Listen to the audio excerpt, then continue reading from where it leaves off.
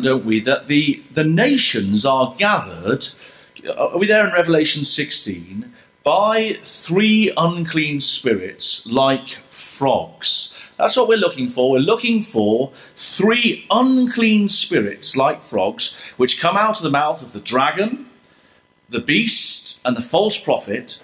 We understand what those powers are, don't we? The dragon, the eastern leg of the empire. We're looking there at the old Byzantine Empire, the eastern side. The beast, we're looking at Europe. So the dragon power, we're seeing Russia heading up. The beast is Europe, and the false prophet, the papacy. And these spirits are spirits of devils working miracles, which go forth to the kings of the earth and the whole world to gather them to battle.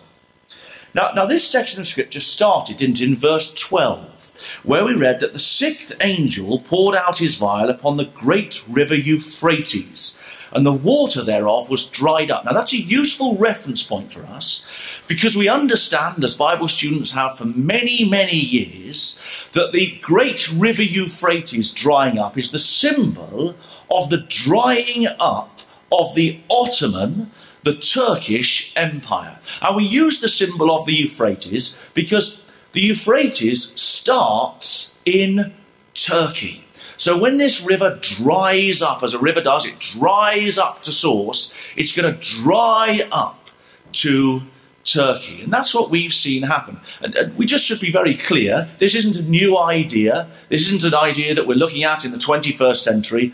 For hundreds of years, Bible students have understood verse 12 of Revelation 16 to be the Ottoman Empire. The Ottoman power which has dried up. And that's happened. At the beginning of the last century, the remnants of the Ottoman Empire really dried up. And so when we come to verse 13, verse 14, 15, 16, we're talking about our days. Because these spirits like frogs gather the nations to Armageddon. And Armageddon's not happened yet. So we can reference ourselves in these verses. Now, brothers and sisters, young people, children, where do we come across frogs in the Bible? Come on, children, tell me, come on. In Egypt, good boy. Where do we read about Egypt? Good boy. In the book of Exodus, you said, didn't you? Yes, come on, let's go there. Good boy. Come on, here we go. So come with me to Exodus. Come to Exodus chapter 8,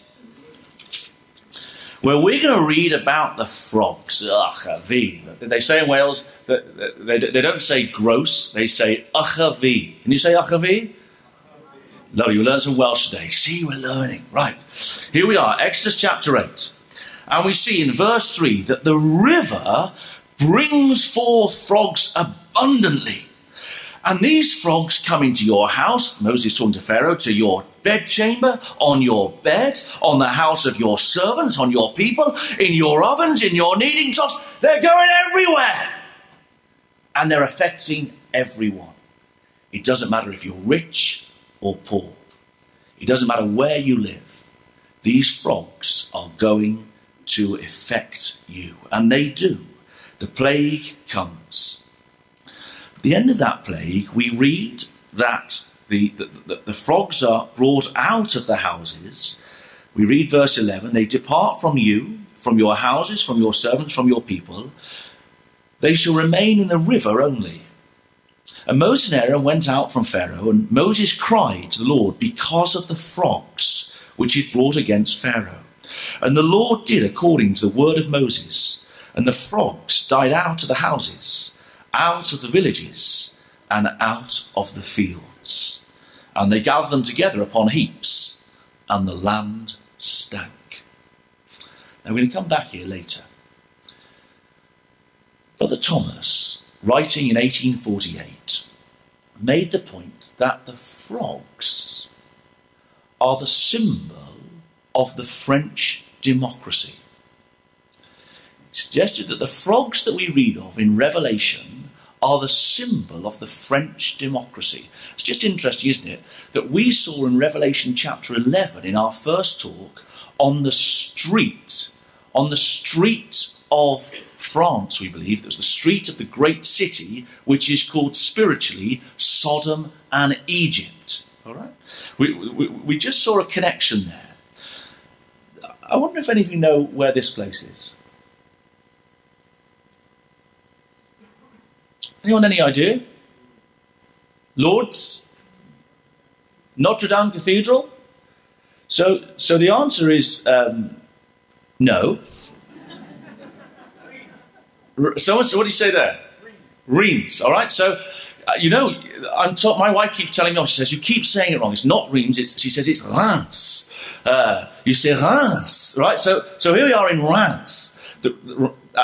Understand, brother, when you say Reims, why you say it, right? But apparently it's Reims Cathedral, and the palace there. Just go back. This palace, Chateau. All right. Now this is a significant place in France because in this palace, next to Reims Cathedral, hangs this banner. And this banner dates back to Clovis, king of the Franks, the first king of the Franks. And Clovis, when he went into battle, had a particular banner that he would hold up. And on that banner are 3 frogs. All right? So we're just interested to see this connection back to the first king of the Franks of 3 frogs. We read of Clovis that in 496, Clovis, king of the Franks, converted to Catholicism. His conversion was important because it helped establish Catholic dominance in Western Europe. It's interesting when we look at the history of Revelation. So here's the Merovingian kings, which Clovis was the first. And here's some of the banners or the symbols coming out of this era. The heraldic symbol of the Frankish Merovingian dynasty of kings was 3 frogs. In the 6th century, Clovis united the Frankish tribes under one ruler. He was the first house to rule the whole of Europe after the fall of the Roman Empire. The history of France starts with Clovis. When we read he united the Frankish tribes, which era is this in biblical history? It's the barbarians. It's the 10 horns, right? The Frankish tribes. So this guy is of great significance, king of the Franks. He was the first king of the Franks to unite all the Frankish tribes under one ruler. Clovis is important in the historiography of France as the first king of what would become France. And we note again the significance of his conversion to Catholicism. This barbarian, who was an Arian in his beliefs, converts to Catholicism and to the thoughts around the Trinity. The consequent birth, after Clovis, some hundreds of years later, Charlemagne's alliance with the Bishop of Rome began, the consequent birth of the early Holy Roman Empire. Now you go to France today, and I've been to that cathedral, and you go to numerous buildings in France, and what you see are 3 words above the public buildings. They are liberty, equality, fraternity. The great phrase that came out of the French Revolution. I wonder if you know who this man is. I guess the answer to that is we're not sure, or simply no, right? This man here, this man is of great significance. He was a French Jew. He was born in the 1800s, and he, in France, grew up in France. He fought in the First World War. He was a brilliant man. We're not surprised to hear, are we, as a Jew? And he was tasked as a lawyer during the Second World War, particularly just after, beginning at the end of the Second World War and just after, with drawing up a major document that's used through the world today. And that document here's Eleanor Roosevelt with this document. It is the Universal Declaration of Human Rights, the UDHR. And that man was René Cassin. René Cassin. And René Cassin, this brilliant Jew, brought up in this time in France, was given this task: to pull together documents that exist in the world to create this legal framework of the UDHR. And it's interesting, brothers and sisters, friends, young people, that it's 70 years this year that document was written. And so while Christadelphians are looking at the state of Israel and doing public lectures on the state of Israel being established for 70 years, much of the world isn't in the least bit interested. They're interested in this, the UDHR, established now for 70 years. In fact, René Cassin is called the father of the Declaration of Human Rights. Now, how did he write it?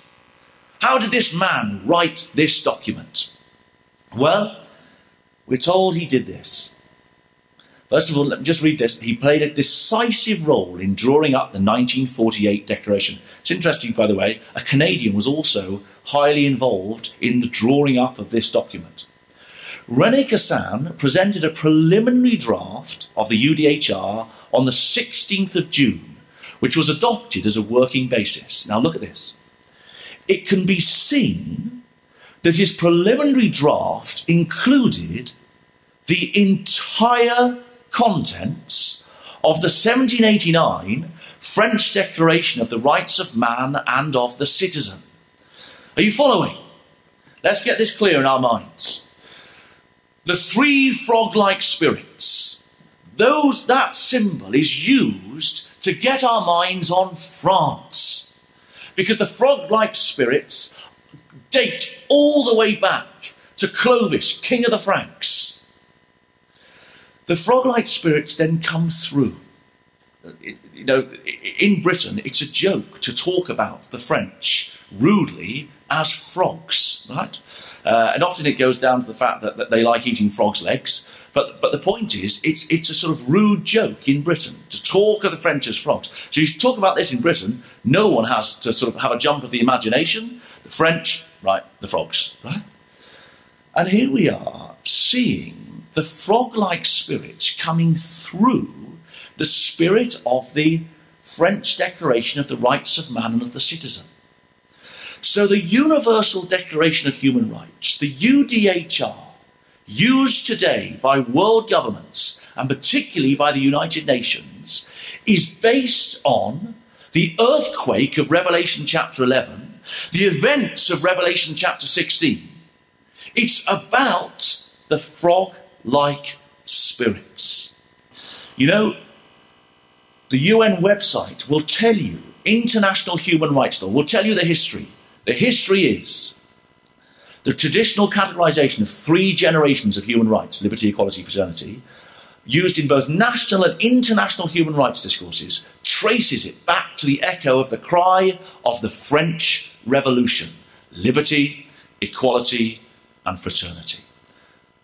So, brothers and sisters, young people, friends, we're interested this afternoon to look carefully, just for a few moments, at France. What's happening in this nation?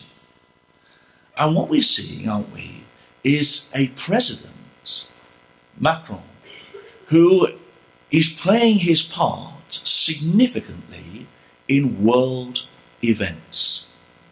How France's president made his mark on the world stage, this BBC article says. And what they say is, if we look at his speech to the UN General Assembly, last year, by the way, this speech was completely focused on human rights.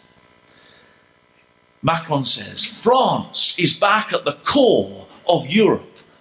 What has he got to say about it? He says, I want to build a more sovereign, united and democratic Europe. This is the spirit of the French Revolution, right? We will never build something sufficiently ambitious at 27. That's interesting, right? Maybe he wants to have 10, for example. If some people are ready to be more ambitious, to go further in terms of integration ambition, of what makes you sovereign as a power in this global environment, to defend your values and your interests, let's move, says Macron. He speaks to the Council of Europe. He goes to visit them. And this is his speech to the French Republic in the European Court of Human Rights. And this is what he says. He says, the Declaration of the Rights of Man and the Citizen of 1789 is, of course, the main wellspring of these principles, the principles of human rights. However, its roots lie even deeper in the ground of Renaissance humanism, in the legacy of antiquity, in the concept of the human being that France has constructed over the centuries, since the time of Clovis. The human rights proclaimed during the French Revolution, then subsequently reaffirmed time and again, and reinterpreted, Macron says, by the great minds and statesmen of our country, are an integral part of this core identity, which goes back a very long way. It's not insignificant, he says, that the UDHR was adopted in Paris in 1948. Rest assured, for us, the French, this is of the utmost significance. This year, Emmanuel Macron was awarded the Charlemagne Prize. Now, the Charlemagne Prize is awarded by the people of Aachen in northwest Germany following the events of the Second World War. And they give this prize to somebody in the world that they believe has had an impact in uniting Europe. In 2016, Pope Francis was given this award. In 2018, the award was given to Emmanuel Macron. Look what they say. Is he the new Napoleon? A Napoleon for the 21st century, they say? I feel like the angels are working to get our minds on the great earthquake of Revelation chapter 11. Now, what's of real interest to us, brothers and sisters, young people and friends, is that the Pope, instead of asking people to look at Israel, which is the great witness of the hope of Israel, as we've considered today in our times, he asked people on the 70th anniversary to get focused on the UDHR, the Universal Declaration of Human Rights. Now, isn't that extraordinary? Because think back to the French Revolution. Back at the time of the French Revolution, Napoleon and co, and all of the systems that came out of the French Revolution, the papacy was utterly opposed to. They hated what the French Revolution stood for. They hated it. And now they've come full circle. From rejection to proclamation. The development of the Catholic Church's thinking on human rights. And so now he's saying, I want you to use the UDHR. The modern understanding, he says, of human rights coincide perfectly with the Christian view. Referring to President Trump's recent and widely criticised decision to recognise Jerusalem as the capital of Israel, he said that the status quo must prevail.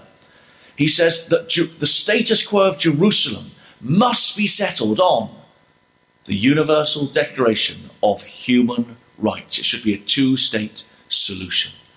It's not a new thing, what he's talking about. In fact, this is in the Catechism of the Catholic Church for decades. For decades. The Catholic Church has spoken, and you can't read this, so you'll have to look at it afterwards, right? For decades, they've spoken about the importance of aligning themselves with human rights. After the 1948 Universal Declaration of Human Rights, blessed John the 13th, that Pope, and his successors have developed the Church's social doctrine in the area of human rights. The Catholic Church is continuously developing way, has made the reference of human dignity by the protection of human rights the principal focus of its social role in the contemporary world. It's not possible to be a church in these times, the Catholic Church says, without a concerted plan for dealing with human rights. And look at this. When as Christians, the Catholics say, we fight for justice and for human rights, for a compassionate and caring society, we're acting specifically in the name of the Trinity. We've come full circle. What did Clovis do? The barbarian. He was baptized, wasn't he, into Catholicism. He adopted the idea from an Arian belief, a belief in one God, to the belief of the Trinity, the frog-like spirits. And brethren and sisters, let me just give us a word of warning. We're seeing in the brotherhood today all sorts of ecclesias, of brothers and sisters, too focused on trying to create social programs to fix the world's problems today. We're seeing ecclesias too worried about trying to hand out sleeping bags, bringing people in for soup kitchens. It is not our role. Our role is to preach this word. If someone needs help, of course you help them. Of course you do. If someone walks into our lecture and is hungry, you feed them. But our role is to preach the word. We don't want to get caught up in the thinking of the papacy. Thank you, brother. We'll take that amen. All right, the Universal Declaration of Human Rights, this document. Do you know what they say? Do you know what they say? It's this spirit, isn't it, that we understand from Revelation chapter 16, the frog-like spirits that is used today. That spirit is going to be used to bring the nations to Armageddon, right? We understand that from Revelation 16. Now, what does the world say?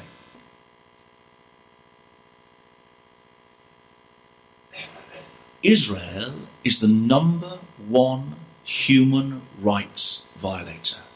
That is extraordinary, isn't it? When you think of the regimes across the world, the United Nations say the number one, the worst of the lot, is Israel. Israel slams the sham of the United Nations Human Rights Council after 5 new anti-Israel resolutions this year. As a result, the US, which had warned they would quit the UNHRC, the UN Human Rights Council, if they didn't address the bias towards Israel, they've quit. Nikki Haley said, the Council is a protector of human rights abusers that targets Israel and ignores atrocities elsewhere. And then, of course, there is the matter of the chronic bias against Israel. Last year, the United States made it clear that we would not accept the continued existence of Agenda Item 7, which singles out Israel in a way that no other country is singled out. Earlier this year, as it has in previous years, the Human Rights Council passed 5 resolutions against Israel, more than the number passed against North Korea, Iran, and Syria combined. This disproportionate focus and unending hostility towards Israel is clear proof that the Council is motivated by political bias, not by human rights. For all these reasons, the United States spent the past year engaged in a sincere effort to reform the Human Rights Council. And they failed. If you think about the nations of the world in the UN, those nations are made up predominantly of Muslim nations and of Catholic nations. And those nations will gather together against Israel. We're interested to see that following that, the UK, now we'd expect this, wouldn't we, from what our brother Matt has spoken to us about today, we expect to see the UK standing with the likes of the Commonwealth nations, the Young Lions and Sheba and Dedan, and those nations we expect to not be so aggressive in their rhetoric against Israel. So the UK's put UN Human Rights Council on notice over its anti-Israel bias. Britain condemns Israel bias at the UN Rights Council. The Foreign Secretary at the time, he's gone now, Boris Johnson, spoke about the anti-Israel bias in the Human Rights Council. And so he gave the UNHRC 6 months to cease in anti-Israel bias, or Britain would come out. Now, obviously, Boris Johnson's no longer the Foreign Secretary, but we're interested, aren't we, to see these things. Critics slam the UN Human Rights Council election of unqualified new members. The new members of the Council, well, for many of them, Bahrain, Cameroon, the Philippines, Somalia, Bangladesh and Eritrea have got horrific human rights records, and yet they're welcomed onto the Council because the angels are working. Because this is the spirit which will gather the nations to Armageddon. And what is the great bugbear? The great bugbear of this council is the fact that Israel is in the land, and particularly the land that they occupied from 67, the land that they took when the Six-Day War took place, and of course they overwhelmed the Arab armies that came against them, and they took Judah, Jerusalem. They've taken huge parts of the land back. So for half a century, Amnesty International say, Israel's occupation of the West Bank, including East Jerusalem and the Gaza Strip, has resulted in systematic human rights violations against Palestinians living there. Now, brothers and sisters, come to Ezekiel 36, and young people and friends, come with me to Ezekiel chapter 36. Brother Matt has focused our minds today, hasn't he, on Ezekiel chapter 38. So we want to just see a prophecy before the king of the north comes down in Ezekiel 38. What would we expect to see happen? Ezekiel 36 is a prophecy against the mountains of Israel. When we read in Ezekiel 38 of the king of the north coming down, where did the king of the north come down to in Israel? On the mountains, right? The king of the north has got an issue, the confederacy of nations, with what Israel is doing on the mountains of Israel. Ezekiel 36, look at verse 1. It's a prophecy to the mountains of Israel. Now, the mountains of Israel is a specific area in the land. Here it is on the screen. It's the territory that we now call the West Bank. So, young people, when you read the mountains of Israel, you can have a note in there that says West Bank. That is the territory of Ezekiel 36. The mountains of Israel is a prophecy against the West Bank. Now, what do we read? Verse 8. You, O mountains of Israel, you shall shoot forth your branches and yield your fruit to my people of Israel, for they are at hand to come. Well, they've come, haven't they? Behold, I'm for you, and I'll turn unto you, and you will be tilled and sown. Agriculture will develop on the mountains of Israel, and I will multiply men on you. All the house of Israel, even all of it. And the cities shall be inhabited, and the waste shall be builded. I will multiply on you man and beast, and they shall increase and bring fruit, and I will settle you after your old estates, and you will do better than you, and will do better unto you than at your beginnings. Then you shall know that I am Yahweh. What have we seen happen on the mountains of Israel? We've seen settlement after settlement. And what's so extraordinary is that in this neck of the woods, in this part of the world, North America, we've seen, haven't we, someone come into the White House and totally change the world policy or the American policy toward Israel. In December 2016, One of the last things that Barack Obama did in office was abstain from voting in the United Nations Council. And because he abstained from the resolution 2334, it was passed. Normally, America votes against anything that's to do with Israel. On this occasion, one of the last things he did in office, he abstained from the vote.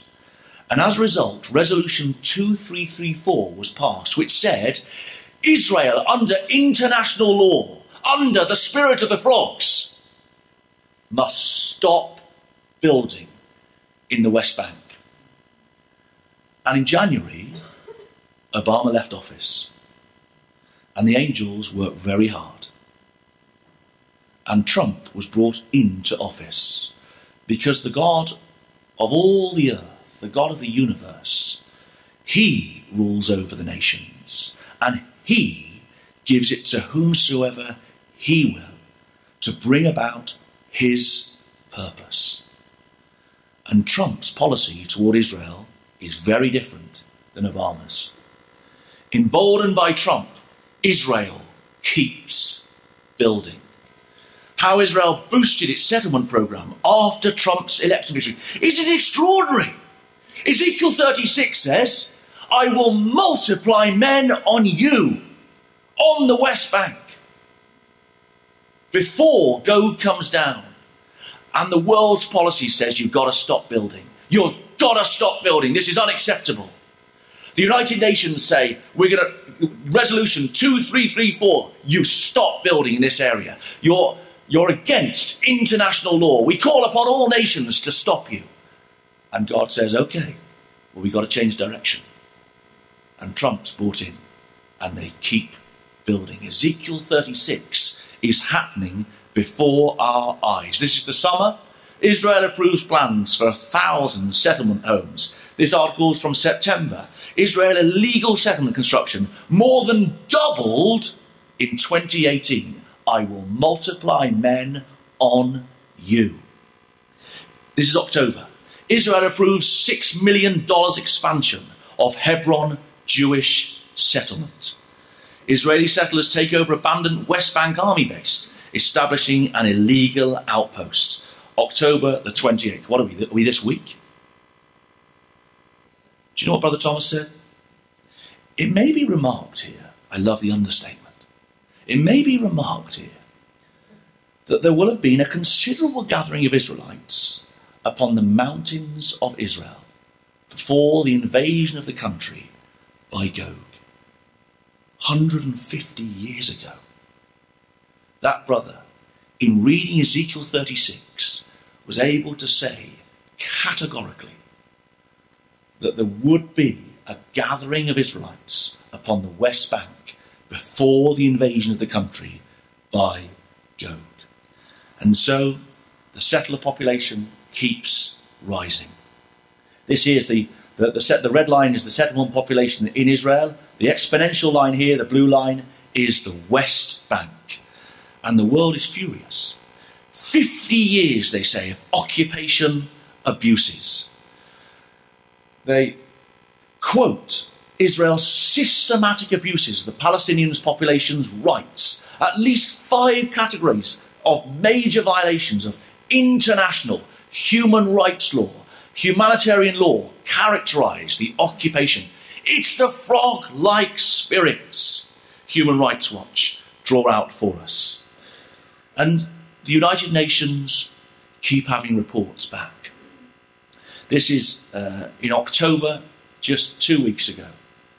The special reporter on the Middle East comes and he speaks to the UN. And he says the grave situation in Gaza demands decisive action.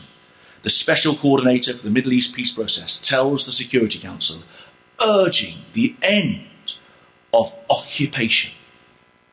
In his briefing, Mr. Eldad spoke of outrage, indignity and pain of Palestinians who he said have been denied their human rights for more than half a century. He urged member states to let Israel know they will no longer stand idly by. Act, he says to them, Do something about it. And you know, at the end of what he had to say, all the nations of the world are given opportunity to speak. Now, if I tell you that if you look at the UN website regularly, you will know that when a point is being made by anyone bringing any information, at the end of their speech, normally 7 or 8 nations will stand up and have something to say on it. This is Israel, though. And we know that all nations will be gathered. And so we see a list. At the end of that speech last week, all of these nations had something to say on the actions of Israel in undermining the UDHR. They want them out of the occupied territories, as they would call them. Young people, brothers and sisters, friends, why is Vietnam interested in Israel? Why is Namibia bothered about Israel? Why is Equatorial Guinea bothered about Israel? I'll tell you why. Because the God of all the earth says that all nations will come against this place. The UN human rights expert urges action to stop Israel's annexation in the West Bank. This is this week. What does he say? Let me show you what he says. The 24th of October 2018, a UN human rights expert said, it was high time the international community takes firm action to stop Israel's annexation of large parts of the West Bank through settlement expansion and legislative initiatives, warning that failure to do so will likely prompt Israel to formalise annexation into domestic law. You're too late, pal. We'll come to that in a minute. During 5 decades of the occupation, Israel has steadily entrenched its sovereign footprint throughout the West Bank. The special reporter on the situation of human rights in the occupied Palestinian territory said, the reporter urged the international community to act, do something about it, he says. Despite Israel's record of non-compliance with the directions of the international community, it has rarely paid a meaningful price for its defiance, and its appetite for entrenching its annexation ambitions has gone largely unchecked. Do something about it, he's urging the nations. We're not surprised. We're not surprised. Because we understand, don't we, that the frog-like spirits will gather the kings of the earth and of the whole world to battle. We understand from Joel chapter 3, I will gather all nations and bring them to the valley of judgment. We understand from Zechariah chapter 12, in that day will I make Jerusalem a burdensome stone for all people, that all the people of the earth be gathered together against it. I will make Jerusalem a burdensome stone. And so 2018, Jerusalem needed to come to the fore. Trump, again, you can always rely on him, can't you, right? Jerusalem is Israel's capital.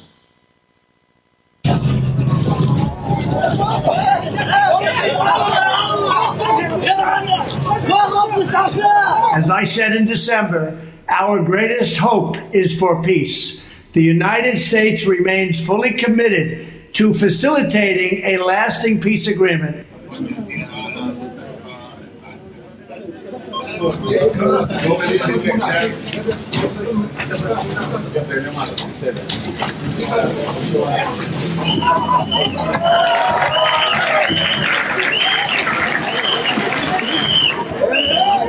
While presidents before him have backed down from their pledge to move the American embassy once in office, this president delivered. Because when President Trump makes a promise, he keeps it. The truth is that Jerusalem has been and will always be the capital of the Jewish people, the capital of the Jewish state. May the opening of this embassy in this city spread the truth far and wide, and may the truth advance a lasting peace between Israel and all our neighbors. God bless the United States of America, and God bless Jerusalem. So, Revelation 16, come back there. What was it that the frog-like spirits came out of? Came out of the mouth of the dragon, the beast, and the false prophet. It's interesting to see who's got something to say on the actions of Trump. Putin, the dragon, deeply concerned by Trump's Jerusalem move. What does he say? He says that Moscow believes that the status of Jerusalem should be settled through talks between the Palestinians and Israel in line with the frog-like spirits, in line with the United Nations resolutions.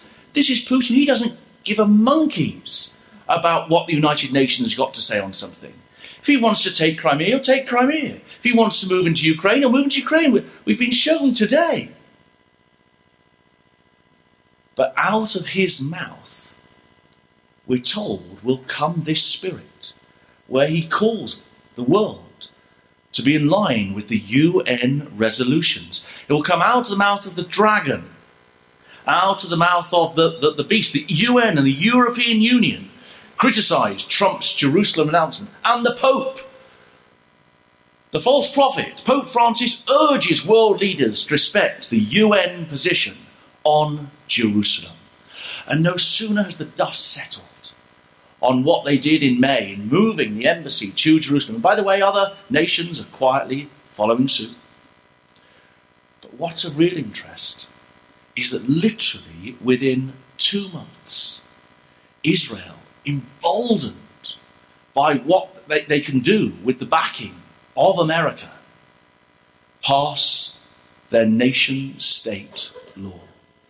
Now this is after a decade of political wrangling and explosive acrimonious debate, this most contentious of laws was never going to pass quietly. The board had signalled that the Jewish state law had passed by 7 votes.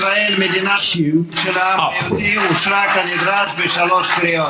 Furious Arab members of parliament tore up copies of the bill as they shouted apartheid at right-wing Israeli legislators. As one protesting MP was removed by security, Ayman Odeh, leader of the mostly Arab Joint List Party, symbolically held up a black flag over the bill. A black flag, he said, hovers over this evil law.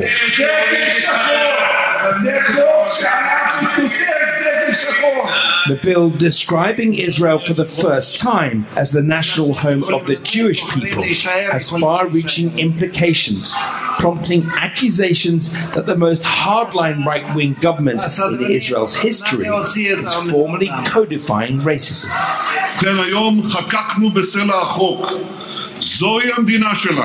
So today we have made a law in stone. This is our country, this is our language, this is our anthem, and this is our flag. Long live the State of Israel. Imagine the Pioneer Brothers seeing this take place in the last few months. Are our eyes open to watching this? Guess what they have to say. The EU, the beast, leads criticism after Israel passes the Jewish nation-state law. Why? Can you just about make this out? The respect for human rights and fundamental principles are a key part of the EU-Israel partnership. They're not happy. Russia, the dragon, the Jewish state law greatly complicates Middle East peace. The false prophet. What do they say in this article? Have a look here. Disregarding human rights. We live in extraordinary time. Even the UN, we're not surprised, are we? Because that's the body where the nations are gathered. Voices concern over Israel's Jewish nation-state law. Look what they have to say. We reaffirm the United Nations' respect for the sovereignty of states to define their constitutional character, while emphasising the need for all states to adhere to the frog like spirits. Israel's nation-state law has 11 major points. Time's gone, right? We're going to deal with 3 very quickly. Very, very quickly. Don't panic. The law does 3 major things. It establishes Jewish settlement as a national value. We've seen that in our talk this afternoon, haven't we? That's what they do. They keep building. And now it's enshrined in law that we can keep settling. The name of the state is Israel. Now, we might say, well, we call it Israel. It's now in law. The name of the state is Israel. And Jerusalem, its complete and united capital. And it establishes Hebrew as Israel's official language. How are these things in the last few months? How are they signs of the times to us today? Well, when Palestinian writers talk of the Al-Nakba, the destruction, the catastrophe of 1948, which is how they refer to it in their history of the Jews coming into the land. Well, what they say is that they were supplanted. We have been supplanted by Jewish Zionist colonists being hurled at us from other parts of the world. Look, we're being supplanted by the settlements coming up in the land of Israel. There are maps showing the Palestinian villages erased and replaced, which is what the word supplanted means, isn't it, with Jewish towns. This article by this particular writer, a journalist goes to meet him, and he goes to meet this Palestinian writer. He says, when I met with him in Jerusalem last month, Rubinstein told me that he once asked a Palestinian acquaintance, of all those who've conquered you, the Crusaders, the Mamluks, the Turks, who was the best and who was the worst?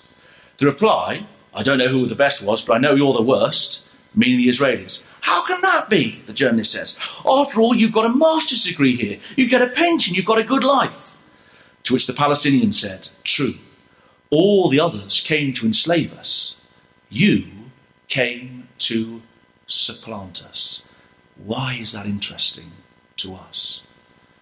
The time of Jacob's trouble. The time of the supplanter's trouble.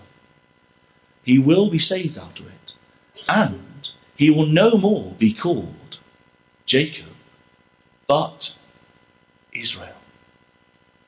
It's a sign of the times. The nation-state law says we are to be called Israel. What else? Well, you can see. We can tick off that. We can tick off this one. It establishes Hebrew as Israel's official language. Come to Zephaniah chapter 3. Nearly there, brothers and sisters. Come to Zephaniah chapter 3. Young people, you are extraordinarily patient. Well done. Go and see a lovely sister afterwards for some cookies or something like that. Don't come to me. You're going to be brutally disappointed. Zephaniah chapter 3. What do we read? Verse 9. I will turn to the people a pure language. Isn't it interesting that Hebrew is now the established language under law in the state of Israel? Now, obviously, Zephaniah chapter 3 talks of things still to come. Talks of things still to come. Yet the seeds are in place, aren't they, of that language. Now, just look at the context of it. Go back to verse 8. Therefore, wait ye upon me, says the Lord, until the day that I rise up to the prey. For my determination is to gather the nations. What did he do in Babel? He scattered the nations, that I may assemble the kingdoms. What did he want to do in Babel? He wanted to disperse the kingdoms, to bring them to a pure language. What did he do in Babel? He confounded them. He confused the languages, right? So Zephaniah chapter 3 is the reversal of Babel. It's the collapse of that system. Exodus chapter 8. I told you we started. We've got to go back. Come on. Exodus chapter 8. We're nearly there.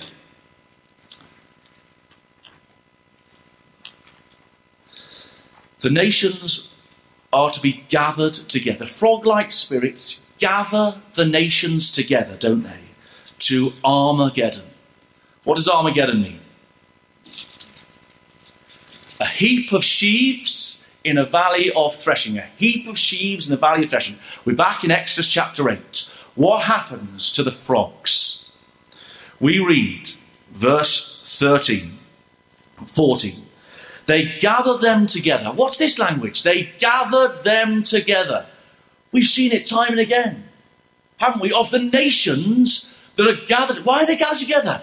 Because the frog-like spirits gather them together. They're gathered together. And they're gathered together upon heaps. And the land stank. A heap of sheaves in a valley of threshing. Do you know, we read the end of verse 14 that the land stank. Well, Matt earlier took us to Ezekiel chapter 39. I don't want you to turn there, our time has gone. Verse 11, where we read of the graves following the destruction by the Lord Jesus Christ and the saints on the Gogian Confederacy. And we read that after that, that people that coming through the land have to stop their noses. Why? Because the land stinks. Here, the frogs are heaped up. The land. This is what will happen by the Lord Jesus Christ and the saints. Finally, that word heaps in the Hebrew is given a double emphasis. They gather them together upon heaps, heaps.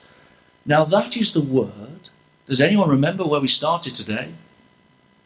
The mortar of Babel. You see, brothers and sisters, young people and friends, we live in the days when these things are coming to pass every day if we're prepared to look at the news.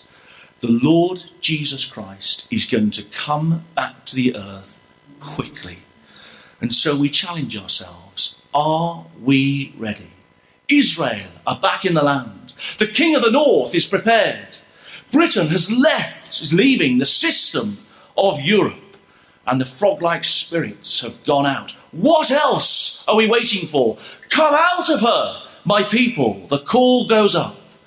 And let's make sure that in the days that remain to us, we walk forward in faith, looking for a city which has foundations, whose builder and maker is God.